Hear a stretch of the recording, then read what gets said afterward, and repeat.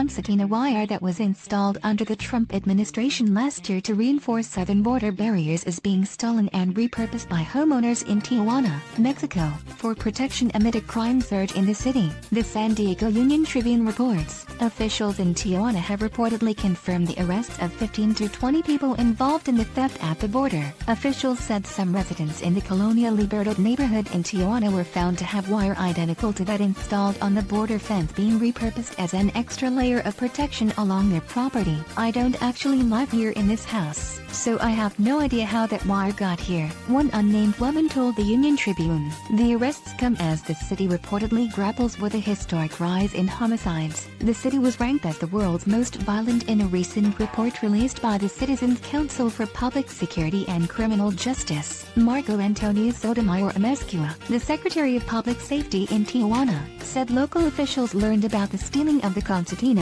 wire from United States authorities, who have asked us for help through the liaison staff. In a statement seen by the local paper, Director Reynaldo Gonzalez Mora, who currently heads the city's border liaison unit, said that the people arrested were mainly Mexican citizens, and most were people who have been deported from the United States, and people who have problems with drug addiction and live mostly on the street. According to the Union Tribune, President Trump boasted about the additional layer of border security after the wire was installed along the border back in November.